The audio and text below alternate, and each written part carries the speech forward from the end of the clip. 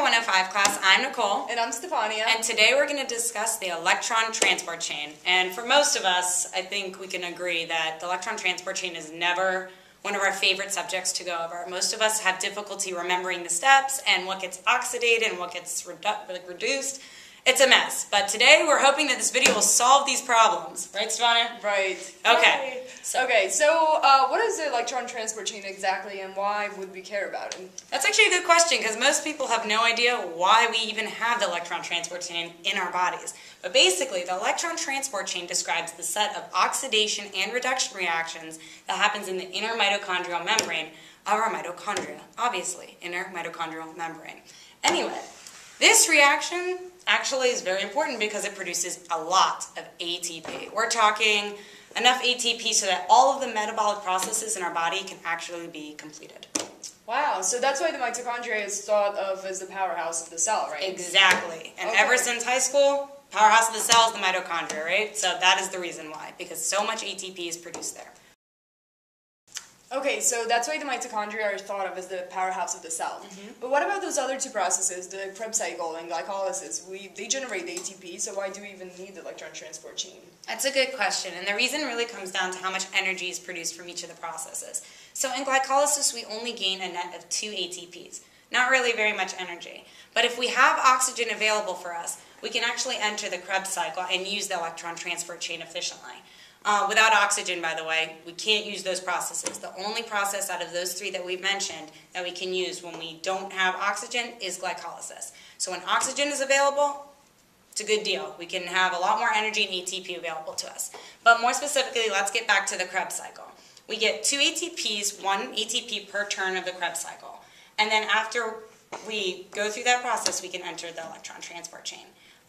Basically within the Krebs cycle, though, to make this perfectly clear, the reason we go around the Krebs cycle twice is because we have 2 pyruvate molecules from that 1 molecule of glucose that we metabolize through glycolysis.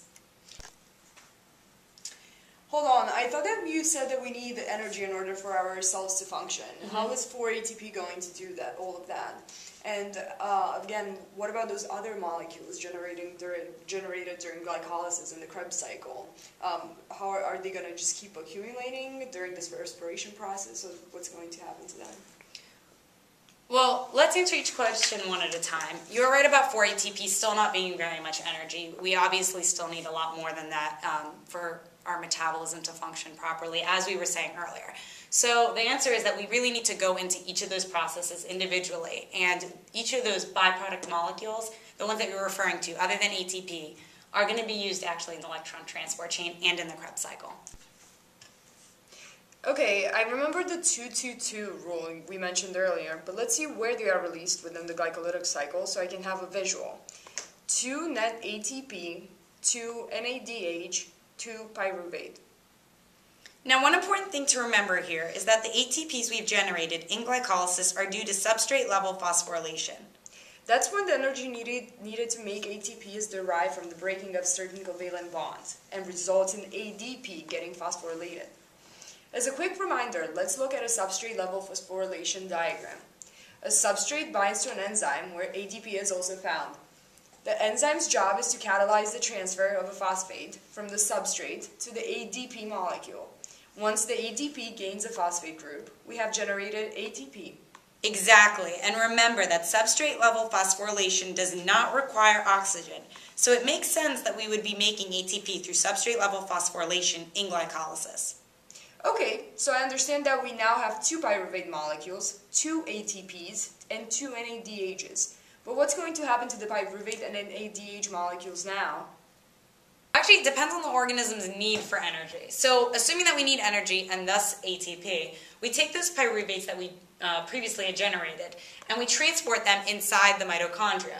This transport is active transport. That's a key to remembering this, that it's not passive but active. Once inside the mitochondrial matrix, the pyruvate dehydrogenase complex will convert the pyruvate molecules into acetyl-CoA. Okay, so can we break down these steps to see what this conversion looks like? Absolutely. So first, let's actually take a look at our diagram. So we start out with our 3 pyruvate molecules entering the mitochondria through active transport. Then the molecule loses 2 of its oxygens and 1 carbon as CO2. NAD plus then becomes reduced, and we are left with the remaining acetyl group, which is 2 carbons long.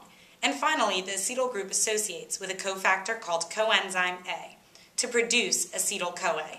Overall, the important thing to remember is that acetyl-CoA is produced by the oxidation of pyruvate, and that this process occurs twice, because we had 2 pyruvates to start with.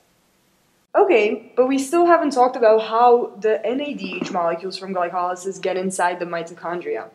I think that they enter through active transport, but I'm not sure. Well, you're right. The 2 NADH molecules generated in glycolysis do enter the mitochondria through active transport.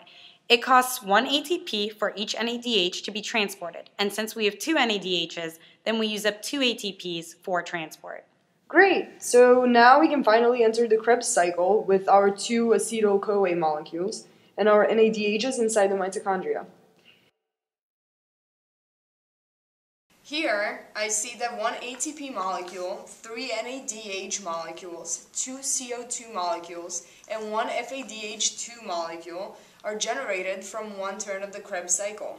Right, but remember that we must go around the Krebs cycle twice. So the total numbers of each molecule generated are 2 ATPs, 6 NADHs, 4 CO2s, and 2 FADH2s. Right, so in reference to where those molecules go that we were asking about earlier, they will actually be used as electron carriers in the electron transport chain. But what about the CO2 generated during Krebs cycle and the transport? Where are the electron carriers as well? Actually, it's an awesome question, and it's something that most students get confused about. The CO2 that's produced in the glycolytic and the Krebs cycle pathways is actually not used for energy creation. The key to remember is CO2 is a very, very low energy molecule.